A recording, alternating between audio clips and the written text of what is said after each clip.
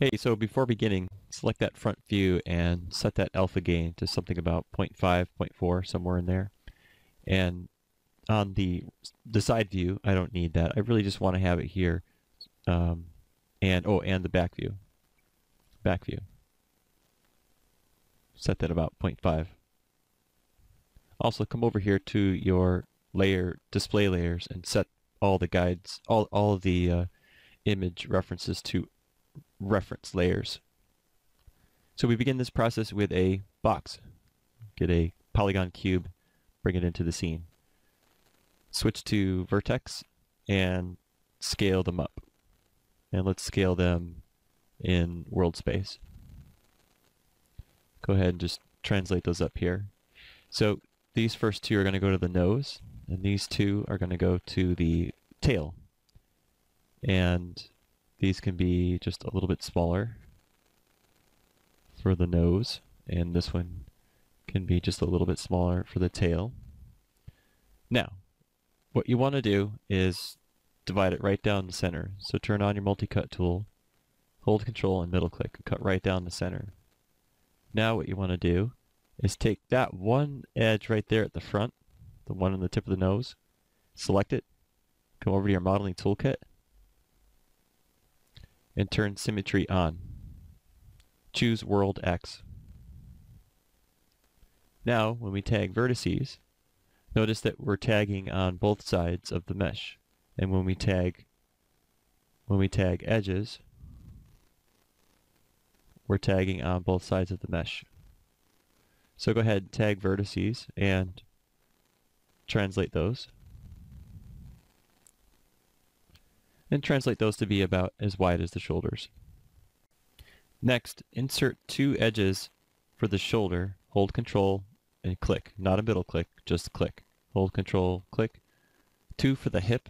Hold Control, click. And click. Don't add anything else. And tag vertices and translate to the what would be the front end of the shoulder, and then this one to the back end of the neck. Go ahead and turn on wireframe so that we can see this. Tap spacebar to focus on one view. And just get close to the silhouette. And the hip's pretty easy to see here. And then these two are tail, so they can come way out here. And these two are the nose, so they can go up there. Like that. So that's what you have so far. We can't do very much with the hips and shoulders because we need at least one edge running down the full length of the body in order to shape the shoulders. So for what we have right now, it's done. Let's take the vertices at the tip of the nose and let's move them, translate them to center. And it's about the width of the nose. Next, let's add an edge loop for the back of the head. And translate that edge loop. Back of the head. And where does this one go? So this one's going to be behind the jaw. Back of the skull, back of the jaw, below. Next, let's add one that will ultimately be called the face loop, what I call the face loop. That one's going to be just above the brow, and ultimately this one will go behind the jaw, behind the mouth, around the jaw. But again, we don't have enough to articulate that, so we're going to leave it. And then, just for the sake of clarity, we'll add one more on the snout, which will separate between eye and nose. Don't worry about articulating anything else in the head for now. This is what you have in a 3D view. It's not very impressive. Looks like a baby seal without fins.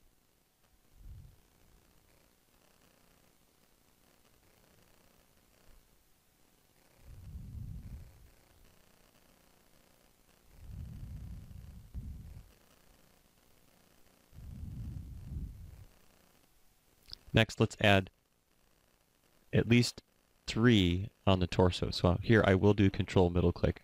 So that's 1 in the middle, 2, 3. Translate those vertices.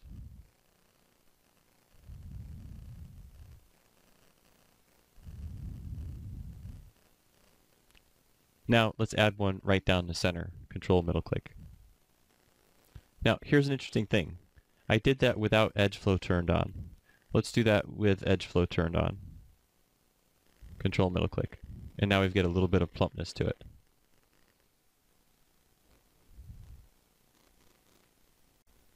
Take a couple minutes and move vertices to match references on front view.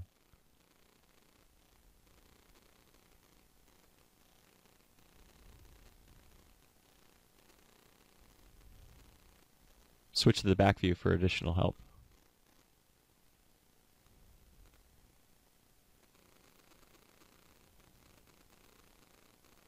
Now, let's turn on tweak mode. So hold down W, left click and hold, and choose tweak mode. This allows you to move vertices around freely. You don't have to select them and then move them. You can move them around freely. Again, there's not much that we can do at this point.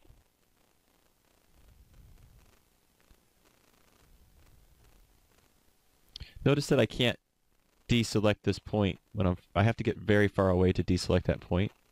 And then if I get too close to that point, I accidentally select it with tweak mode on. Let's fix that setting. We can find that under Settings, Preferences, Preferences. Under the Selection category, change Tweak Dead Space to 10. And then hit Save.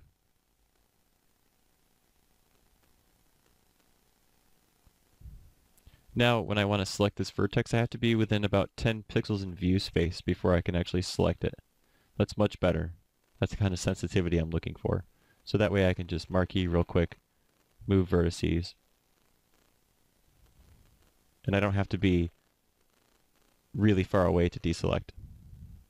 So it's important to identify the regions that you're working with here. So we know that this section is the head. We know that this section here is the neck. I know that this one is the shoulder. I know that this one is the hip. And I know that this section is torso. And then finally this section is the tail. What's really important is identifying shoulders and hips, these two sections right here. And the reason is because what we do, our next few decisions change how well it paints and how well it animates. Select the two polygons facing you. Switch to perspective view if you have a hard time seeing that from the side. Just those two polygons that are facing you for the shoulder. Also, select the two polygons facing you that make the hip. Again, switch to perspective view to make sure you have the right polygons, correct polygons. Now extrude them, Control E, and give a slight offset to them, just so that you can see where they are. Go ahead and switch to the perspective view. Give a slight amount of thickness to them, just push them out a little bit. Alright, now do it again, Control E. Very important decision to do it twice right here.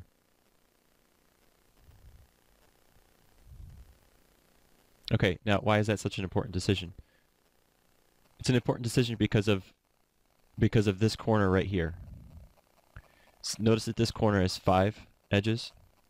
If I had not done a double extrusion outward for shoulders and hips, ultimately that polygon right there and that one right there will become the legs and the foot, the paw. If that were extruded down, neighboring the extrusion I did sideways, this corner would have had 6 edges. Classic mistake. So doing a double extrusion here puts effectively this 4-point polygon loop between what is functionally going to become the shoulder and leg and the chest and the belly. To make the extrusion downward for the legs, where we want to take that and that polygon and move them downward, to make them more usable, we need to split the shoulders and the hips right down the middle. Just like that. And the what is that called? The edge flow. Just tweaked it a little bit, but that's fine. We can get in there and counter tweak. Okay, so So ultimately, to make the leg interesting, and we'll see eventually, we're going to split here one more time eventually, but let's take what we have right now, keep it simple in the beginning, and extrude these to downward for the leg. So extrude, and then we'll switch to front view, and simply translate those all the way down. Yeah, actually not all the way down. Not all the way down. Let's go, yes, no, go all the way down. Go all the way to the end of the foot. Sorry, correction. I meant to say that. Go all the way down. And then go ahead, turn on wireframe and tag. So my strategy here is one where I always go for the ends of the limbs or the ends of the body. So for example, these vertices right now are not going to make any sense to you because I'm putting them in a place that just seems like garbage. But basically I want these to be the front end of the paw. So it looks really dumb right now. But watch this. So we insert an edge loop where the elbow would be. Okay, good. Let's insert an edge loop where the ankle would be. Okay. Let's work with that. Let's work with what we've got here. And let's not insert that with edge flow turned on. Let's make sure edge flow is turned off. So just for the moment, let's turn edge flow off just so that we can kind of try and stay steady here. Then manipulate these in place. And you'll see that the leg very quickly takes shape when you go straight for the end. And then the paw. Turn edge flow back on. Paw. Translate. See how the paw just, boom, it's there. It's just there. Instead of growing your way there, which so many modelers do, I see online, they kind of grow their way to that position. Don't do that. Just move these vertices that you've extruded the very first time and just go straight for the end of the body, just like we did at the beginning when we went from the tip of the nose to the tip of the tail. Yeah, I also failed to mention earlier that where I drop these initial edge loops, it's basically where two bones come together. It's where the flexible joint is. So every one of these early decisions, well, maybe not every one of them, but definitely for legs and toes, and fingers and things for other characters, these initial edge loops are always where the bones come together. So the interesting thing about this kind of symmetry modeling is that each time we multi-cut on one part of the body, like say the leg here, you can see that it's not happening to the other side. I'm not sure why. That should be there. And to my knowledge, it's not there. And I've looked around quite a bit over several different years. So in the meantime, I've come up with other solutions. And one of my previous students, he wrote a tool where all you have to do is select the midline going down the center. Just select it. And then he gave us that tool, and it comes with your preferences download. It's right here. It's called RSym, Rebuild Symmetry. And you can see just clicking that, it'll take the positive X side, and mirror it to the other side and stitch everything back together for you. So we can continue going. So this way I can insert edge loops along the length of the body, like so, or down the leg, like so, and then I'd have to select that midline each time and hit repair symmetry or rebuild symmetry to get those edges on the other side. So for now, while we're in the process of adding edges on one half, we'll have to, and assuming those edges aren't a cross section, like how this one's a cross section, so obviously those vertices will be added on both sides. But assuming we're on a leg, we'll have to use that rebuild symmetry. And I think I should map that to a keyboard shortcut just to make it fast, or at least isolate it over here on the shelf to make it easier to get. Let's at least do that. Let's go to the shelf editor and select our rebuild symmetry tool. There it is, RSym, and move it down so that at least it's easy to find. It's right here at the end of the list. So before continuing on with the rear leg, select the two front polygons on the front side of the forepaw, grow your selection to include most of the leg, something like that. Then hit Shift-I to hide everything else and just isolate this selection. Of course, it hid my references. So turn off the front view reference. Turn off the referencing on the front view reference. Or forget that. Leave that on. Force this selection in the outliner. Control click it in the outliner. And then hit Shift-I to at least so we can see what we're doing here. And now go ahead and manipulate vertices using tweak mode.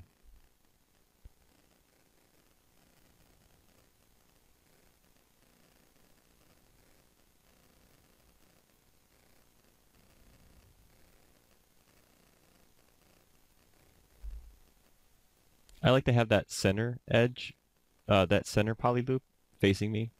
So that poly loop, I like to have that one facing me. And then the vertices of the one running on the side, I like that one to be bubbled out a little bit. So that's the one that actually matches the contours right there. That one. If we see that in shaded, see that one. And that's the one that's running on the inside of the leg and the outside of the leg. So that's the one I want to have match contours on front view.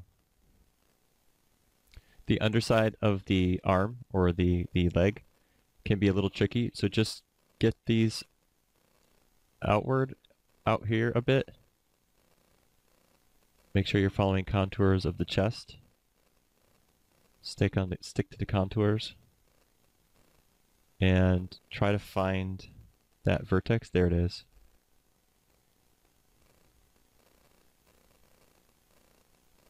And you don't get it perfect right away. Don't do that. Just kind of get, generalized, just really generalized. So this eventually will become paw, right? Or toes on the paw, right? So these, those right there will eventually become toes. So we want to, when looking at the reference, keep these fairly wide on the front end, because eventually they'll be split to these 4 toes. And here's a trick for you. Go to the right-hand view and select that polygon that appears to be the bottom of the paw, right there at the end there, and come up here to absolute transform and set it to Y0. And that's why it's so important that our references are on the ground, so that when we do something easy like that, the paw is actually pressed on the ground. Another thing that I try to do, I try to do this as much as I can, is to keep edge loops or vertex loops as flat as possible. I try to keep them on the same plane. So I might do something like that to try and just to level them out. And if I can, if it makes sense to do that, I will. So looking at that one from this view, I might just lift those up just slightly, like that, just so that they're close to the same plane. Notice I don't have them stacked on top of each other because I want to see them. So I will have them slightly off from each other so that I can see where they are. And then I'll continue to do this tweaking process. I can't see my references, so Shift-I. There we go. Deselect everything, Shift-I to get those references back. So if you want to isolate the polygons like we did earlier, select a couple of polygons, select the reference you want, and then Shift-I to isolate it. So this vertex right here, this edge loop, in fact, that's the one running down the center of the leg. That's our contours on the front view. That edge right there is the contour on the front view reference, or it should be. It's not really, is it? There we go. It's supposed to be right there. And a lot of times I'll wiggle points. I'll just give them a wiggle just to see where they are. Are they in front? Are they in back? Where are they? And you can see from this particular view, from the front view, it's handy to isolate the foreleg with the reference so that I don't have that hind leg in the back. And that's also why I'm not really spending any time on the hind leg right now, because just a stick, isn't it? I'm not spending any time on that one because I don't want it to interfere with what I'm seeing right now. So same deal here. I've got really wide polygons here on the shoulders. I really want to bring that stuff in. So I'm going to tag some points and then turn on B for boy, and then just click and drag to the left. Click and drag towards the left to shrink this brush. And just make a soft selection and just move that stuff in. Just move that stuff in. There. See? There we go. Big chunks. Big chunks. Generalize, generalize. Work our ways to details later. Big chunks. Work on the neck. Work on the head. Let's look at the back view.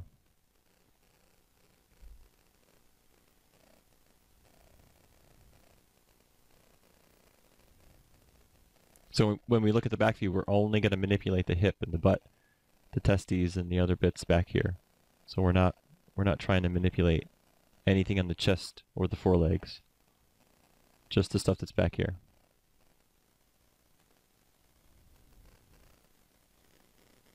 Okay.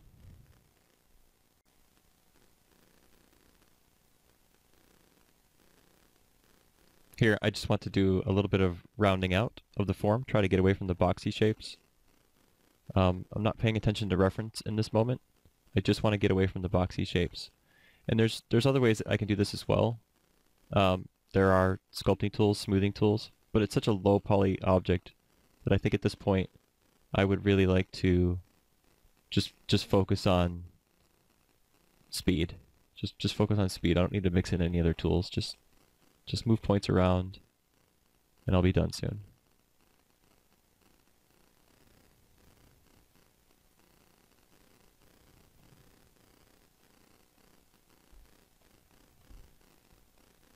So just getting a little bit of that boxiness out.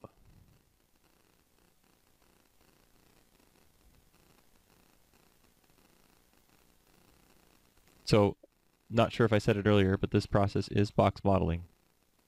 This is what's referred to as box modeling. Maybe you've heard of it online.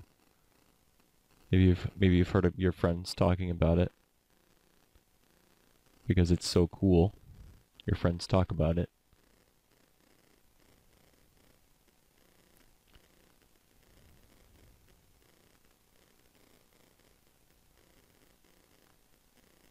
So we have very little to work with back here. Let's insert edge loops on the hind leg. Alright, the hind leg on the right-hand view. Multi-cut. Control click. Let's turn off that edge flow just for the moment. Oh, it is off. Okay. Oh yeah, that's right. And I forgot I can control shift click. Control shift click while the multi-cuts tool is turned on, and I can just switch edge flow right there. Control shift click. Okay, so I'm just going to control click on the mesh. And oh, actually no, before I do that, let's do what we did earlier, where we move these vertices to the toe, right? So this becomes the front of the toe. Just get that in the area. Basically vertical. Just stack them vertical with each other. Right? Okay, good. And then with edge flow turned off, click and marquee and drag. Don't worry about those lines back there. That's the other leg that's not symmetrical yet. Okay, good. And then again, down here. And you have reference I've given you. You can see the bone structure, so you can see where these joints, where these edge loops for the joints need to go. Where exactly they need to go.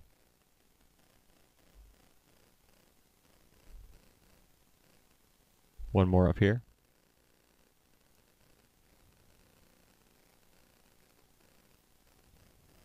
Okay, and then the rest of it is keeping the shape of the leg. But those should be the joints. Let me check my reference. So here's my leg bone reference.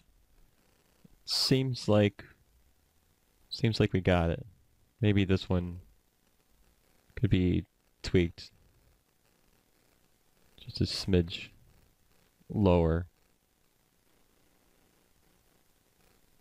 Yeah, and hip's way up here, but we don't have to worry about that one. We'll deal with that one with rigging. Really, these are planar joints. This hip joint's a little bit is a ball and socket joint. This is a planar joint, planar. So we want to be a little bit more precise with that placement. Maybe we could go like arc downward like that. Yeah, that might be better.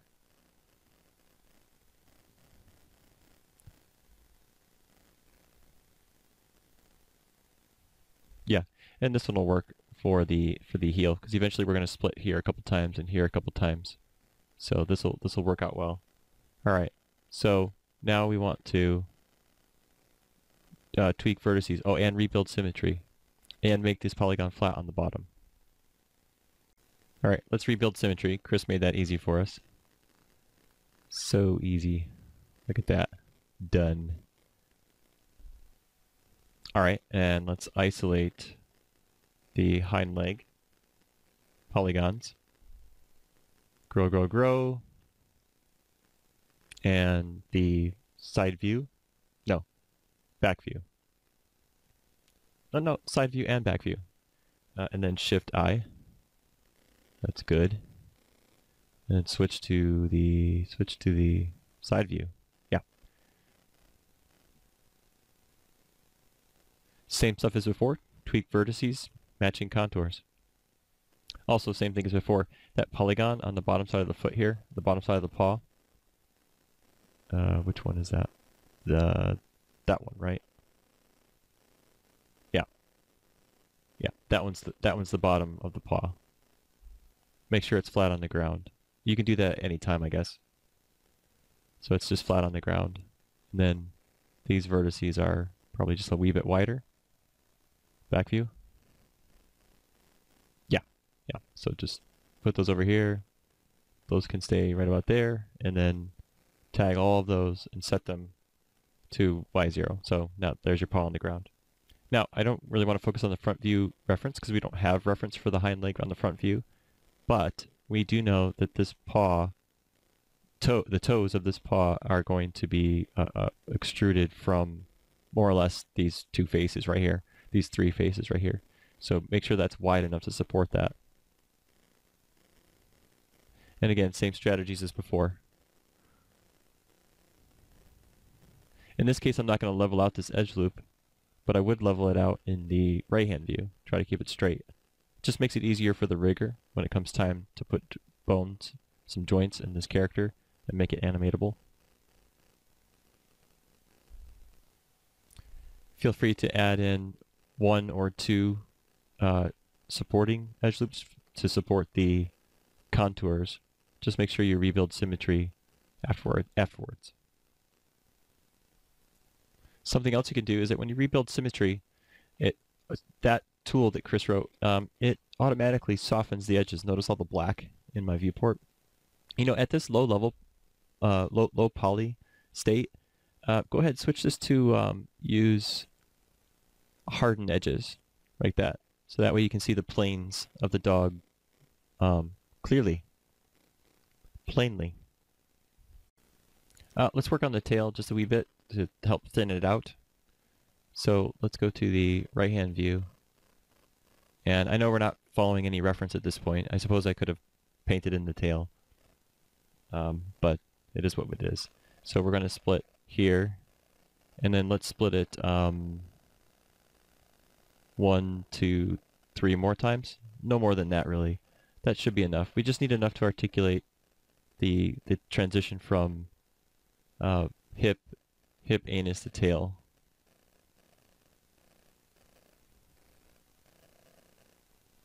And here at the end, I'm just pulling the corners back, like that.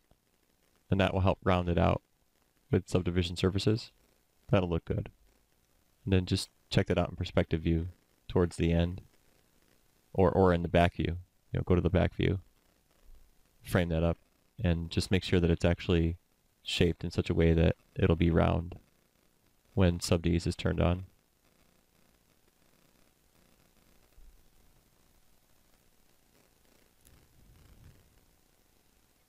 And you know, this is a little bit hard on my eyes, so what I'm going to do is switch this to use a Fung material, just some basic thing, and I'm going to make it blue. Blue is a little bit easier. And I'm going to switch the background to green. It kind of wakes me up too. So here's something. So I have tweak turned on, right? So when I tag these, I want to scale them because I want to flatten them, do that little scale flattening trick. But I can't see it, so you got to turn off the tweak mode so that you can see the individual axes, and then just pull that to center, and that should basically flatten them out on the z-axis. Not the tail, not the tip of the tail though. And then continue the rounding it out process. You could go through the trouble of performing an extrusion of some rounded out polygons, but it really doesn't take that long to move these points. So here I'm just matching contours. I came across some points that are not on the contours, so I just want to stay on contour.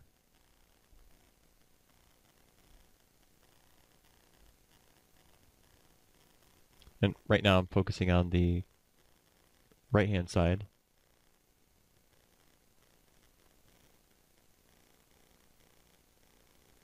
But I won't stay here very long. Don't stay in one view too long. It's a bad habit. Don't do that. Gotta get around. Gotta switch the perspective. Usually the way I do it is I'll work with side, then front or back, then perspective, then back to side, front or back, and then back to perspective. So here I'll switch to perspective and take a look at it in the round.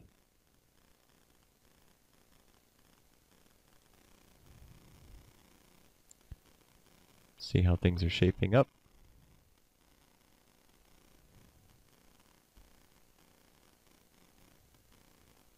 And don't worry if it seems like it's not quite right, or it's just, you know, looking like some kind of MMO video game from 1999. It's the nature of the low poly modeling.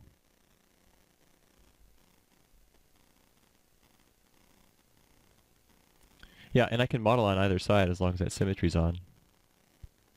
Here I'm just going to tuck in the belly a bit, give it a little bit of chest. Here I'm just going off some stuff I know, giving it a little bit more form, a little bit more meat. Switch to the views and confirm contours. I'll probably do one more pass here with contours before committing to anything else. Well, you know what? No, I won't do the pass on contours yet. Let's do a little bit on the neck and the head next. All right, for the neck, multi-cut, turn edge flow on. So shift control, right click, choose edge flow. Perfect. And control middle click and control middle click. So one down the center of the neck, one down the center of skull, but this one actually has a purpose. Well, they all have a purpose, but this one's meaningful in the face. This one's in front of the ear. So notice that this one was behind the skull, behind the back of the skull. This one's in front of the ear, specifically, and behind the jaw. So go ahead and pull that behind it. All right.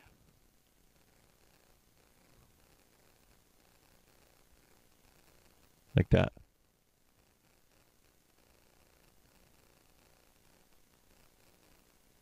Switch to the front view and manipulate those to stay on contour. So this is fairly wide up here.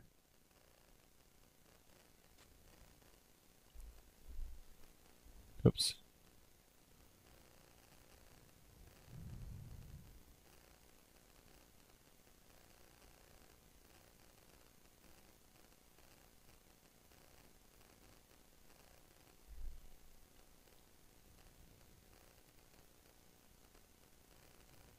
This is where we might have some discrepancies between side view and front view when we get to these jowls. Some inconsistencies.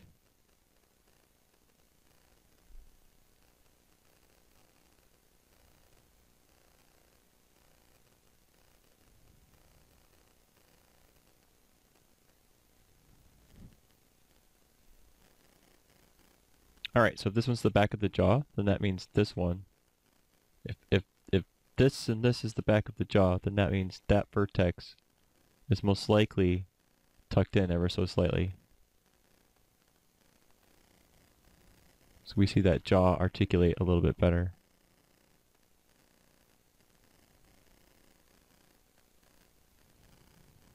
And for now, just let the jaw kind of stick out a little bit more.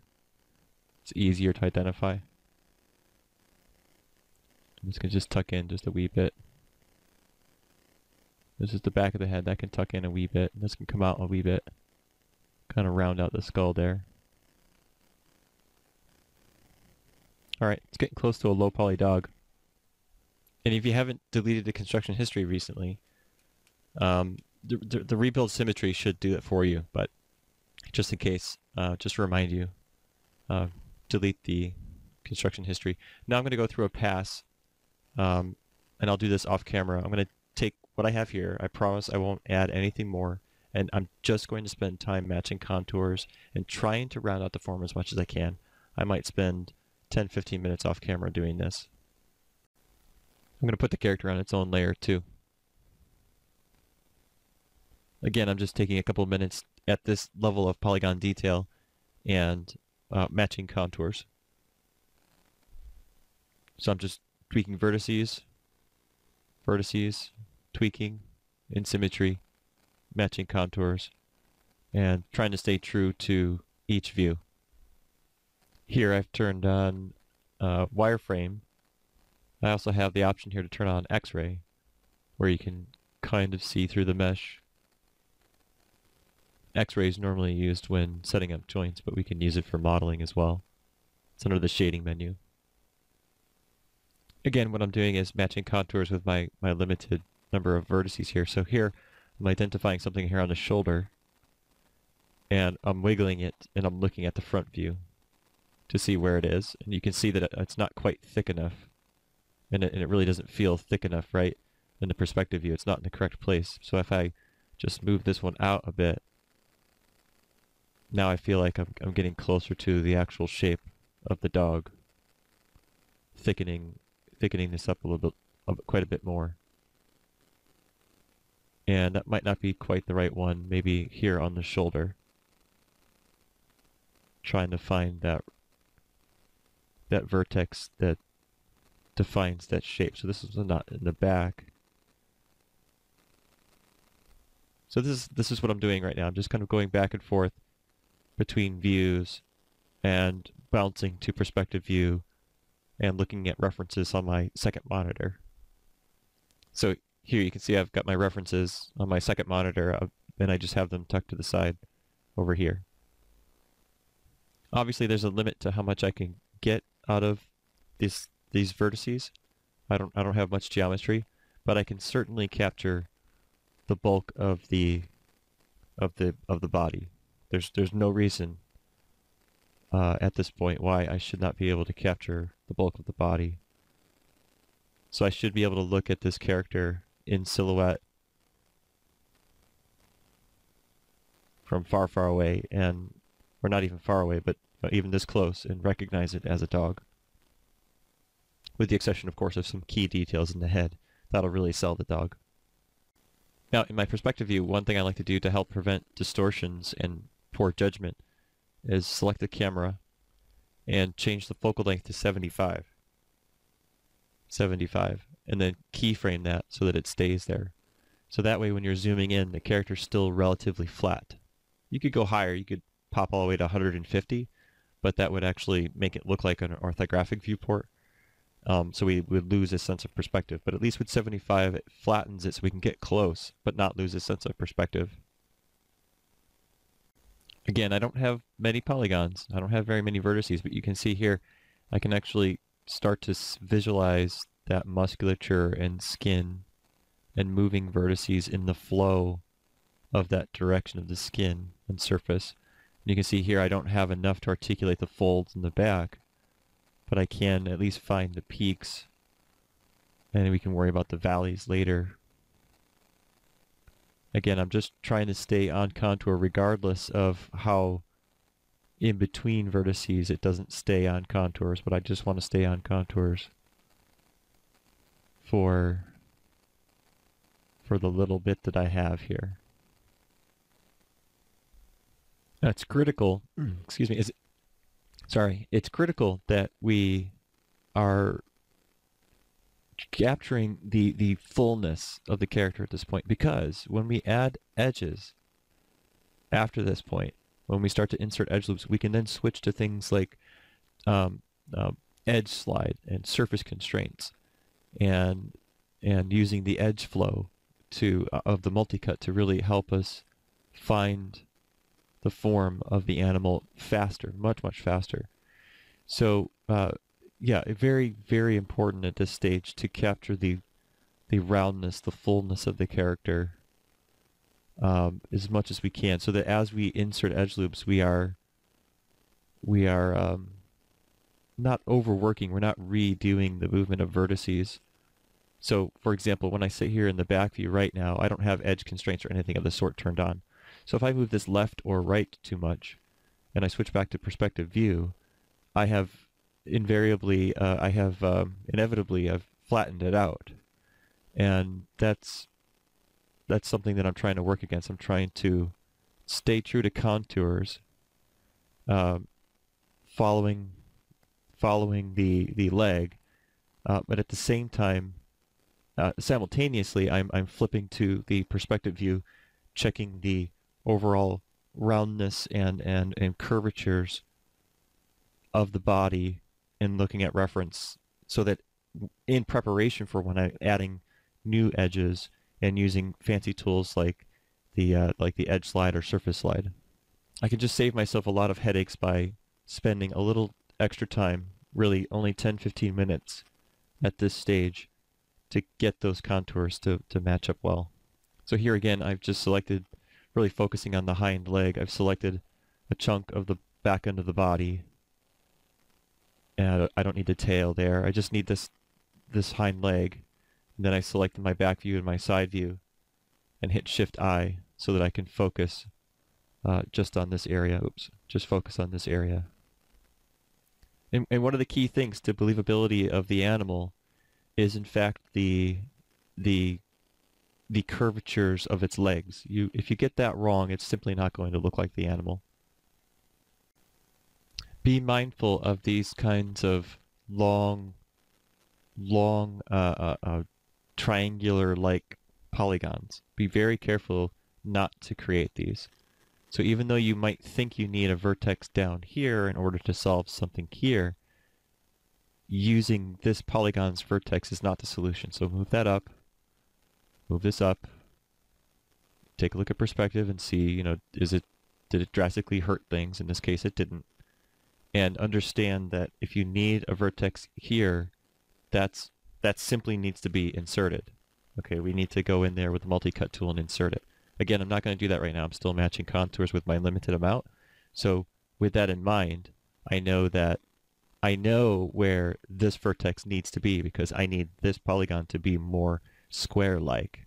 So that's the important key thing here is try to keep your polygons square-like. And you're probably saying, well, what if this isn't square? This is rectangular.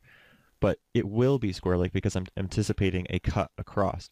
So try your best to be mindful not to pull these down, making these triangular-like sharp quadrilaterals. You want to keep them square-like.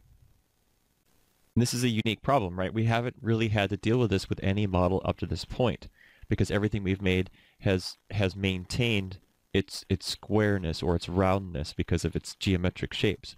But here we're working with something that's not obviously geometric.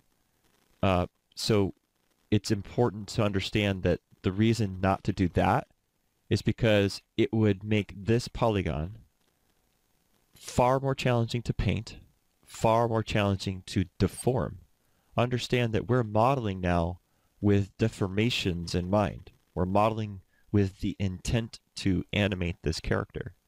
So even if this were a statue, we'd still want to not do this, even without deformation. We still want to try and keep polygons square-like, because of the painting process.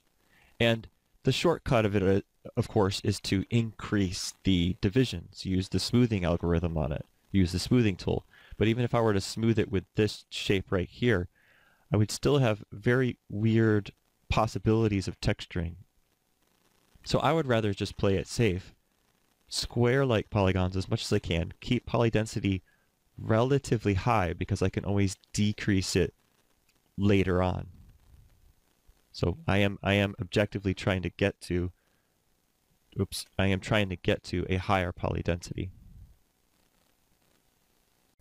Here I'm focused on the front leg, foreleg, and I'm manipulating vertices to articulate elbow and the fore part of the leg. In this camera, I've hidden the rest of the body. I'm just focused on the forelegs.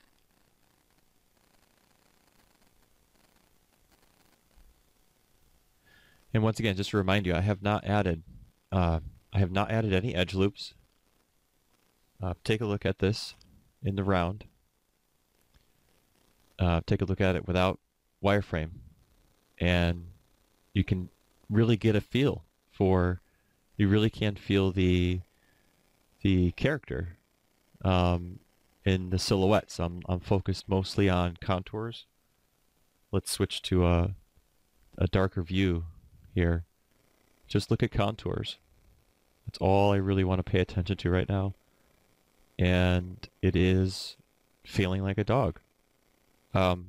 We could probably put some ears on it and paint eyeballs on it and have a low poly dog. And the rest of it could be painted, and I'd be done. There is enough geometry here to be animatable, definitely. There's some squareness in the back here. I want to get rid of that, round that out. There's some squareness in the chest. I want to round that out a little. Actually, the chest seems pretty good. Definitely the back, though, along the spine, that needs a little tenderness. See, one of the handy things about having moved the vertices way back at the beginning is that if I bump the character and it goes off reference like that, I can just come up here to my channel box, enter 0, and my character will snap right back. So if you had moved the object as opposed to moving the vertices way back at the beginning, you will have much more difficulty realigning your character to the reference if for some reason you bump it and you don't realize you bumped it. Like, it's a tiny little bump like that, just a little bit, and then you do a whole bunch of work and then you wonder why things aren't matching your reference. So you want to pay attention to that very first move. Rewind, go back to the beginning and look at what I did. I spent a little bit of time also comparing top view with the reference that I have. Again, I'm not trying to be super accurate with musculature and correctness here. I don't have enough geometry to do that. I also don't want to change. You can see that the neck here is really, it tapers off fairly quickly right here, but mine is very bulky and very thick. I don't want to change mine much because I'm true to my reference in this view, so I don't want to drastically alter that. You can see that I'm staying on contours here. So use it as a guide, but don't obsess with where the contours are exactly matching it. At least not until we get a little bit more geometry, a lot more geometry actually.